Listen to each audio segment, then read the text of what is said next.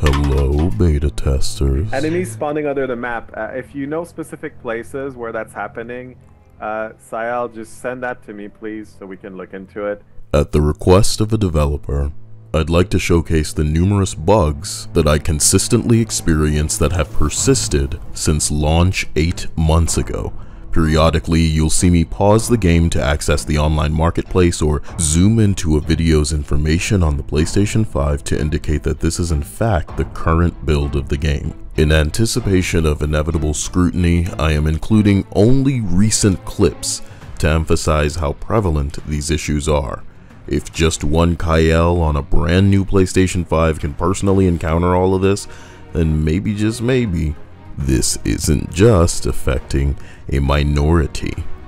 I've had issues on PlayStation 4, Dia has had issues on PS4 Pro, and I'm having issues on PS5. PC players are reporting visual glitches, and I'm sure you've heard of the audio bug, or maybe you haven't heard of it since all the audio cuts out, right? That's the kind of milquetoast humor you guys flex on stream.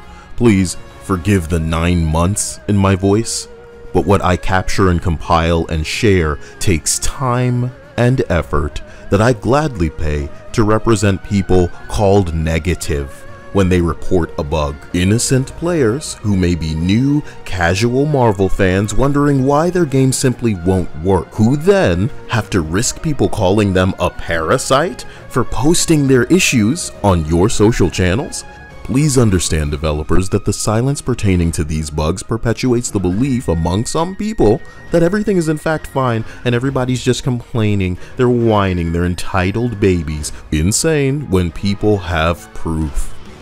I'm hoping, especially given what I'm sharing, that I've captured in just the past week, that the developers acknowledge this in a direct way in the interest of good faith among the remaining player base. I encourage any viewer experiencing these issues to share and communicate them anywhere you feel may get developer or player attention, regardless of whom is lonely enough to argue with you about what could come in the next months.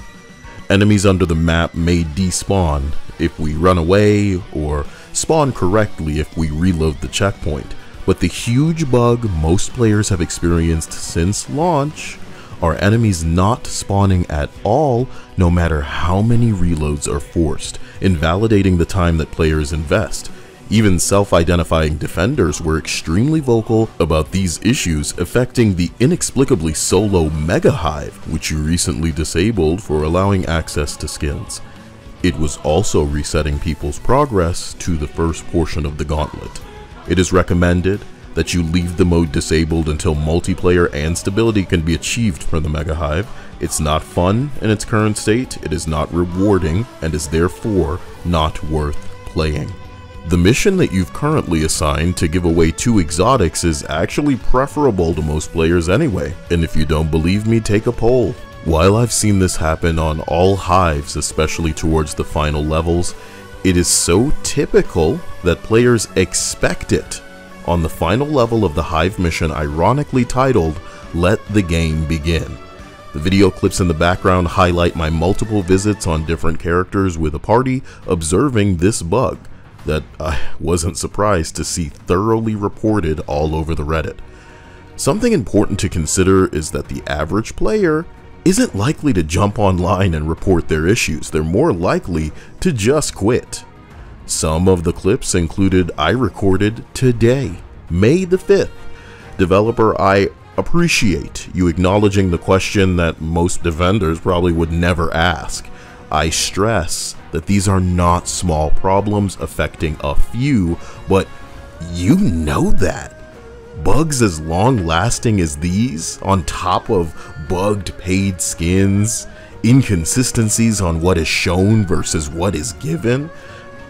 Congratulations recognizing the power of the MCU and inspiring happiness among fans who just want something that they know and love.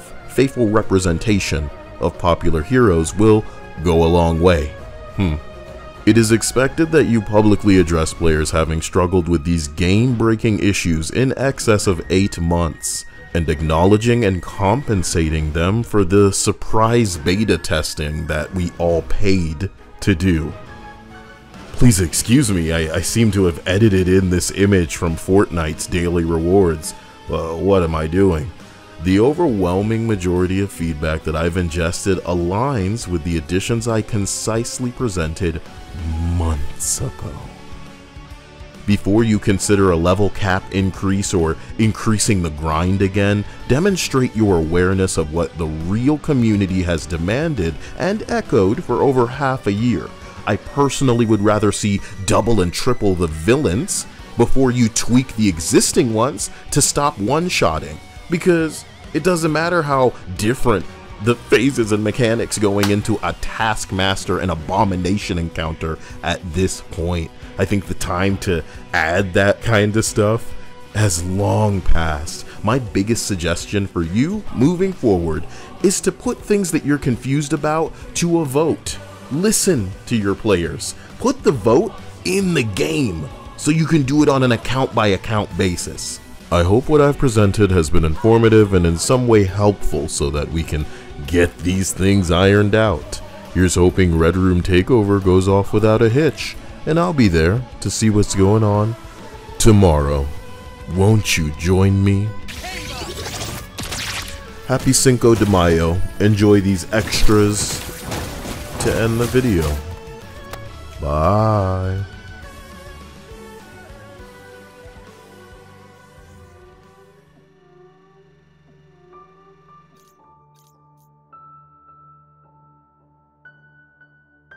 And I couldn't help but be kind of excited for you know, because this was going to be something else that we could play together. I wasn't exactly, you know, overly enthusiastic about ever playing this freaking game.